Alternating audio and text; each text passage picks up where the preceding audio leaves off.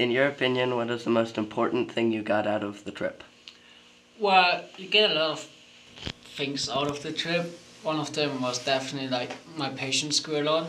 Like for GS, you need to have a lot of patience, and I'm usually a person who don't have a lot of patience. So that was one thing what I practiced entire trip. It basically helped me a lot.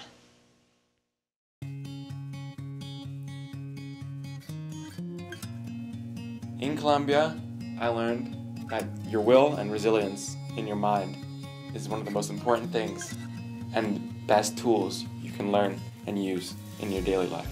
To be mindful for what I have and what I should be grateful for.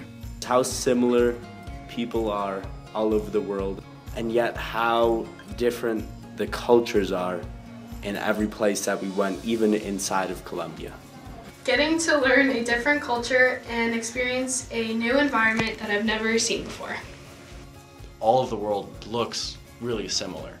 A desert in Colorado looks real similar to a desert in Colombia. And a forest looks like a forest. But when you look at the trees individually, they're all different.